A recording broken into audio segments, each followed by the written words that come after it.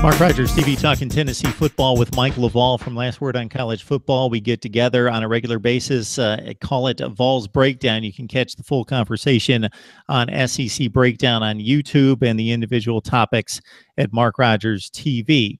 So some coaches would shy away from bringing back a ghost from the past who has exceeded their accomplishments to date.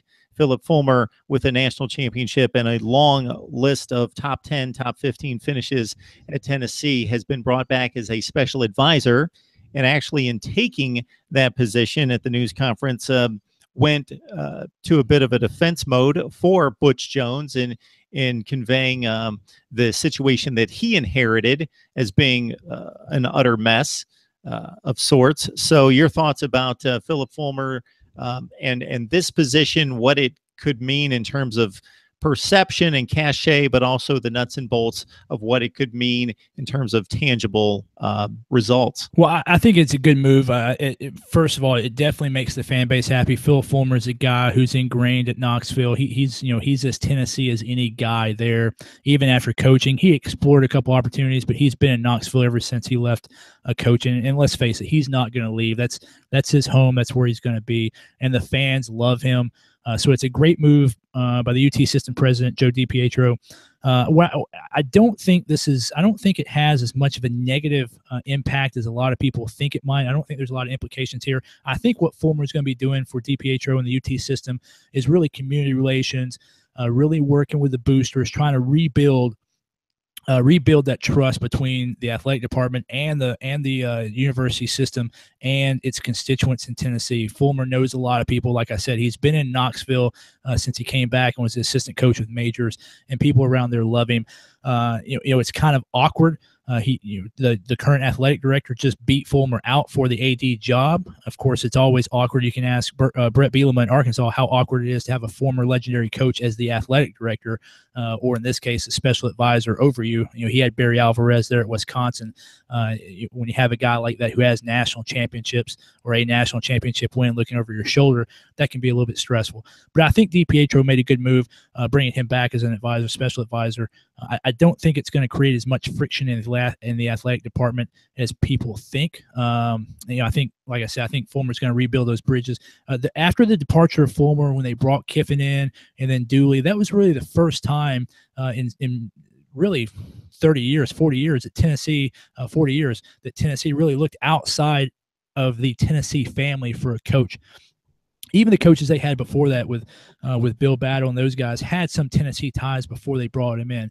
Lane Kiffin was a significant departure, is really the first guy that Tennessee ever brought in that really had no ties, pre-existing ties to the university. So I think that really, ever since that hire with Mike Hamilton as the athletic director, with the Kiffin hire, then the Dooley hire, then some questionable basketball moves by Hamilton with those hires. The kind of the trust between the system and the athletic department, the fans and the boosters and the trustees of the system has kind of been degraded. Bringing Fulmer back in the fold, we're starting to see. I think Butch Jones was a quality hire. He might not work out at Tennessee. A lot of fans are happy, but he did rebuild the program. You look at the new baseball hire, tremendous potential there. Curry was a hire, the athletic director, that a lot of people were concerned about, but so far in the first 4 months has made a lot of good decisions, made a lot of things that made the fans happy. So we're starting to see after a decade of some really questionable and really poor and bad decisions from the senior leadership at Tennessee fans are kind of happy now. Over the last couple months, they've seen a couple really positive, good hires, good decisions, good changes. While they're still disappointed after last year's football season, there seems to be some common sense and some good, thoughtful decisions being made at the higher echelons in Knoxville now. This just reinforces that. If the football team can get some momentum and maybe surprise some people this year, 9 wins, maybe, if they get really lucky and get 10 wins, you could see some momentum building in the athletic department moving forward. But Tennessee fans are not happy with the overall athletic department, not just football. Football is actually one of the better teams right now. The baseball team's been disappointing. Of course, Rick Barnes, we think, has the basketball team on the trajectory. The Lady Vols have been disappointing a little bit lately.